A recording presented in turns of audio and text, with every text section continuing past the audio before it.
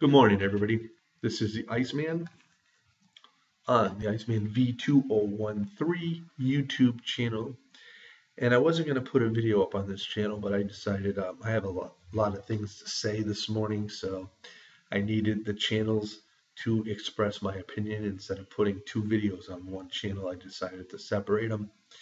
And I was watching a post or reading a post by my friend Boston Fan 79V1 on Facebook, and he was talking about WCW when it was like owned by the NWA back in the mid 80s and talking about all the belts and the stars that were around back then. And he was comparing them to today. And how many times have we compared the past to the present? But he hit it. He hit a point, and I've said this many times before.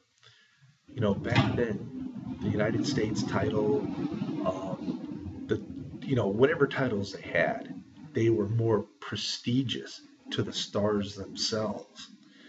When the stars got these belts, they held them in honor, and it was like they were glorified.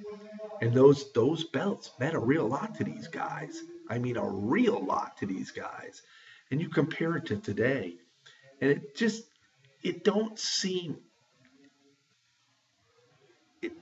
seem like these guys. Yeah, it's not about the belt. It's about them getting their airtime on TV, them being the top dog. But what I'm trying to say is back then, when you were the NWA World Heavyweight Champion, like Ric Flair and Dusty Rhodes and all these guys used to be, they took pride in it.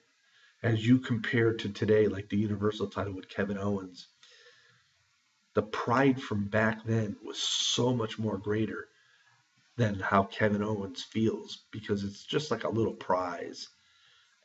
It's just the atmosphere is totally different.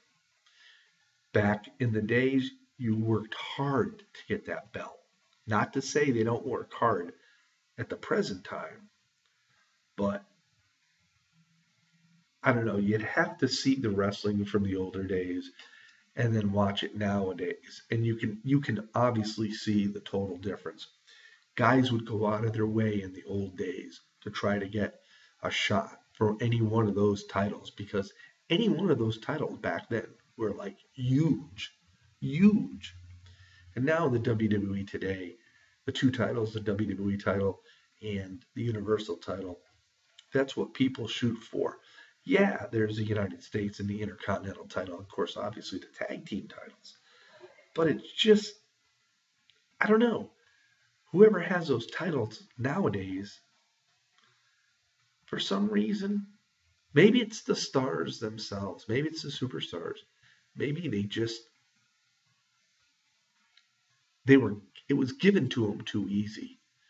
Whereas back in the old days, you had to fight tooth and nail to get one of those belts. You had to be the best back then to get one of those belts. Nowadays, you really don't. That's the bottom line. So put that out there, food for thought. So anyway, gonna let everybody go. This is the Iceman on the Iceman V2013 YouTube channel here on this Wednesday. Have yourself a great day, and we'll see you all next time. Peace out, everybody.